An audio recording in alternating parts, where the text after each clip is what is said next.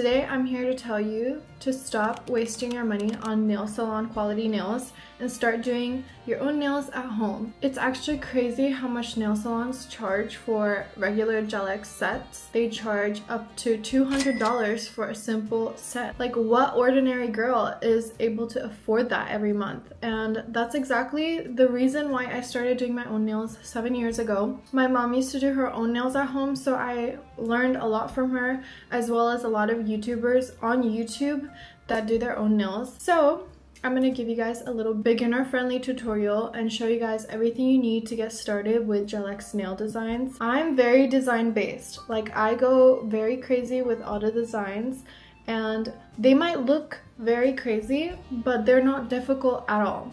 And so I'm gonna show you guys every finger step by step, the nail design tutorial, as well as the application for Gel-X nails. If you don't know where to start, how to start, this video is perfect for you. So watch until the end, because I'll go into every single detail, how to make your nails last 4 to 5 weeks. Everything, honestly. And if I missed anything in this video, please comment down below and ask me questions. I'll be replying to all my comments in this video. So if you have any questions that are not mentioned in this video, please comment down below. Hope you guys enjoy the video, and without further ado, let's get into the tutorial.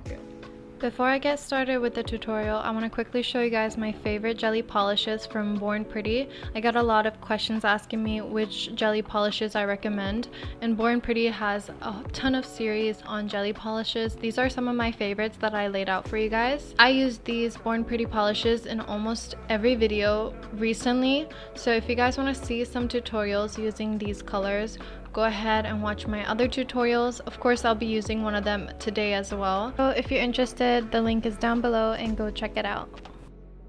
So these are how my natural nails look currently. I've been trying to grow them out for the longest time, but I just feel like they're just too fragile. They get in the way of doing things, so I'm gonna cut them short and try to regrow them even stronger this time, hopefully.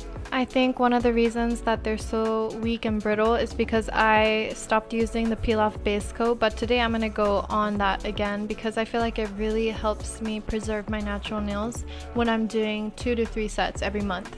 So I'll show you guys that step as well. I buffed my nails lightly, and then I'm going in with a cuticle nipper to nip the dead skin that are around my cuticle and my nail plate. You guys don't need to do this step if you're not comfortable with a cuticle nipper, but I feel like cleaning up your cuticles really help with long-lasting Gel-X sets. I don't know, that's just my opinion. I feel like it's made a big difference in how long my Gel-X sets last. So yeah, now I'm wiping down my nails with some alcohols, sanitizing alcohol, anything that you have that just removes the natural oils off your nail plate. And yeah, I'm also using a cotton tool like this to really get into my cuticle and clean it up so there's no dead skin or any dust left on my nails.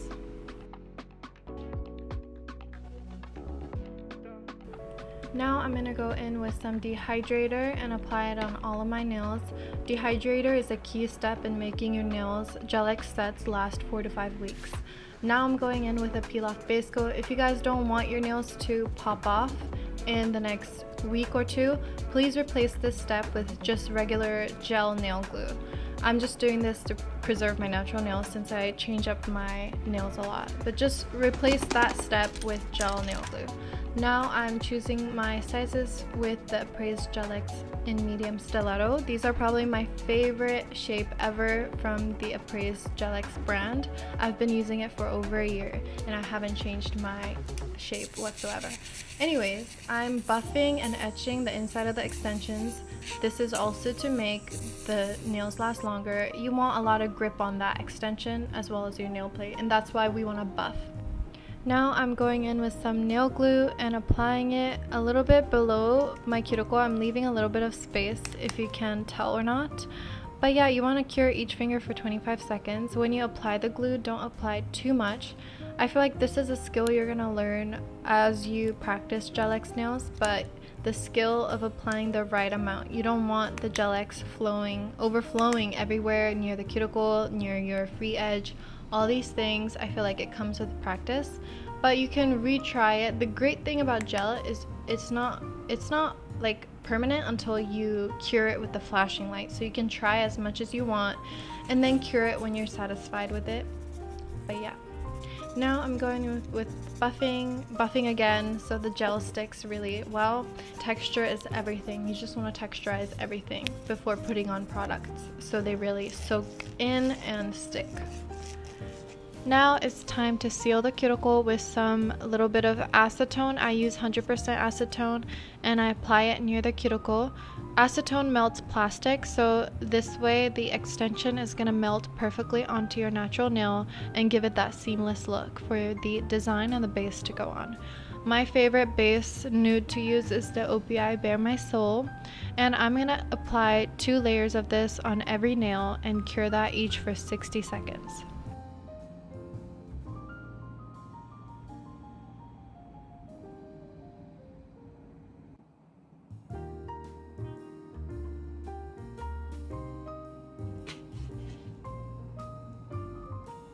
So now that I have the perfect nude for the base for my designs, I'm going to start with my index finger. I'm going to show you guys finger by finger, step by step, how to do these designs. I'll show you guys my inspo photos on the screen so you guys can see what my inspo is. I just kind of grab little inspo from Pinterest and things and just create my own design with it. But I'm starting with a regular Frenchie with just white gel polish, and using a liner brush like this, I create the Frenchie look. I cure that for 60 seconds. Then I grabbed a sponge and applied some of that Born Pretty polish I was showing you guys in number 1, shade number 1. And then I'm using a darker color to kind of dot it into a orchid design. I'll just show you guys.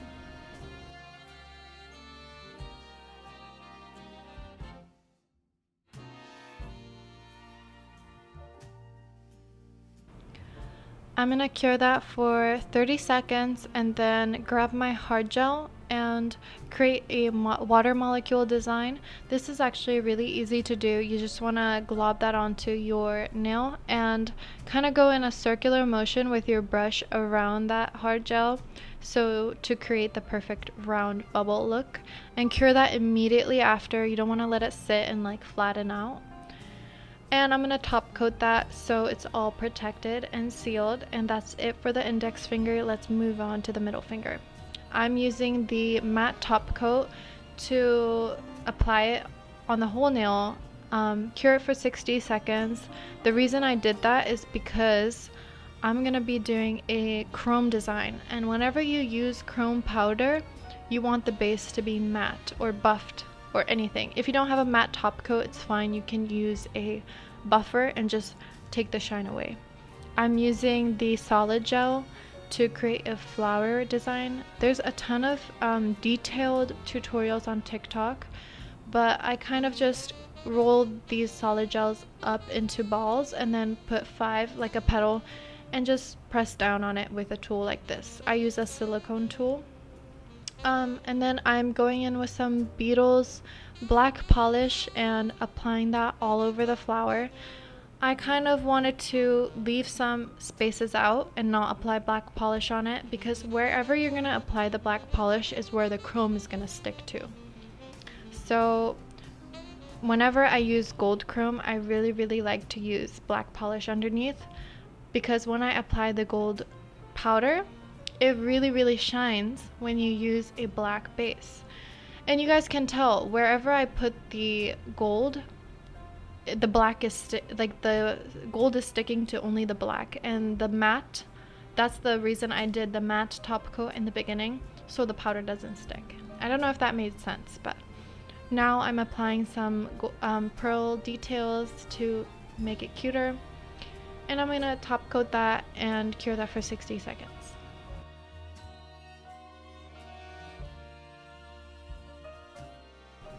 Now moving on to the ring finger, I'm going to do the same thing and apply a thin layer of matte top coat and cure that for 60 seconds. The reason I wanted to do that is because I'm going to be doing a aura design using eyeshadow. I know a lot of people use airbrushes to do aura designs, but I feel like those are just so messy and it's a lot to clean up, and eyeshadows are so much easier to use and super quick So yeah, I'm using the Morphe palette, by the way. I forgot to show you guys. But then I'm using the same white polish as the French nail design on my index finger, and drawing some really cute thin lines. You guys will see the vision. Like, I will put up a photo of what I was going for. And I also had these really cute flower charms that I wanted to use for the longest time, so I just added them. And I'm also gonna add some little gold beads because the theme of this design is to go for a lot of gold, so I top coated that. Now we're moving on to my pinky finger. This is probably my favorite design so far. I just came up with it on my own. I don't have an inspo photo for this, but I just started drawing a French line and then some smaller, thinner lines on the bottom, kind of create like a ring, a wave of French nail lines. And yeah, I added top coat on top of that, and then yeah, added some gold on it. I forgot to film the black lines I did, but you guys can see the detail. Now I'm adding more gold beads to kind of bring in together the design, and yeah, cure that for 60 seconds, apply top coat and cure that again. Now moving on to the last finger, my thumb, I'm gonna apply matte top coat again because I wanted to do the aura design. I felt like the pink wasn't really pink was the missing part of this design. I feel like I wanted it to be more girly, not just gold, so I did a pink aura, and I'm applying hard gel on top and creating like a ring of hard gel. I'm going to show you guys the inspo photo, and cure that with my flash cure lamp, and I'm applying just gold powder. I didn't apply black polish for this. I just wanted to be a subtle gold. I'm applying some little hints and details at the end, applying some charms, gold, pearls, and top coating that, and that's the finished look for this design. I hope it was detailed enough. Don't forget to moisturize your cuticles, and if you like this video, please leave a like and subscribe. Thank you so much for watching. See you in my next video.